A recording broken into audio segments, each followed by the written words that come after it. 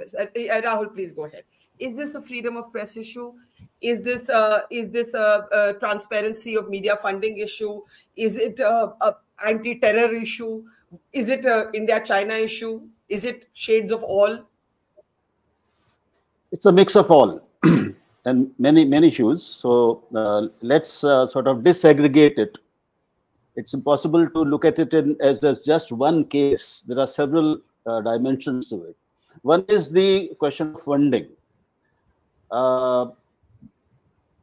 If UAPA is invoked, then I agree with both of them that criminality, and not simple criminality, but anti-national criminality, conspiracy, and terrorist activities have to be established.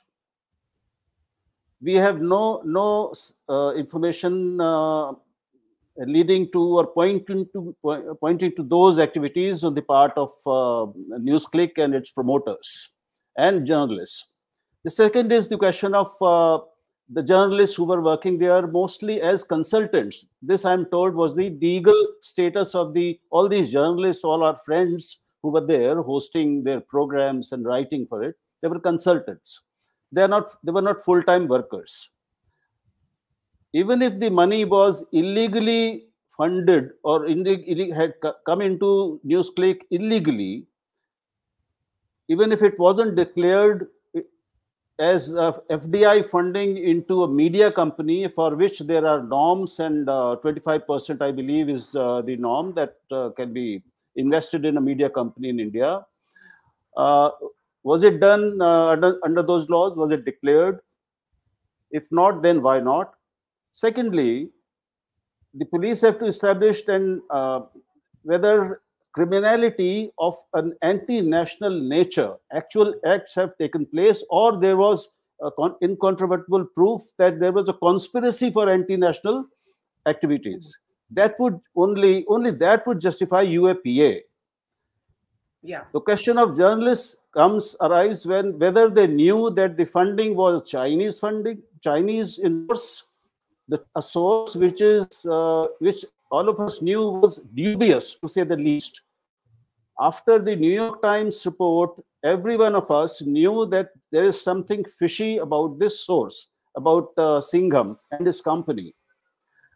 I have just realized it when a friend pointed out that I've been supporting my friends so far, but I've just realized, and I've written it, that they need to clarify whether they knew that this was Chinese funding, whether they knew that they had read the New York Times report, and after they had read the report and they become aware of the dubious nature of the funding, did they raise it internally? Did they? They need to justify. The only thing we have from them on record today is a statement saying we did not take editorial instructions from Neville Singham or from any Chinese entity. That is their statement, but they have not actually spoken about the 38 crores that has been published in the media, received over 3 years, according to media reports. I have no independent corroboration of this. They have not told us whether this entire amount came from Mr. Singham, and there are leaked emails purportedly, but we do not know the authenticity of those emails. So there's a lot we simply do not know. Sorry, Rahul. Just last point. Yes. In my personal opinion, for any journalist to work on a platform where they know that the funding is Chinese, that too from a dubious source, which has been internationally sort of known now because of NYT report, for them then to continue to hold programs and host, to appear on that platform, they need to clarify and to justify it. Knowingly doing so, in my view, editorially as a journalist, is inexcusable and indefensible. I don't question their commitment to journalism. I don't question their patriotism at all. They are all very fine journalists. They're all friends. But they need to clarify this question.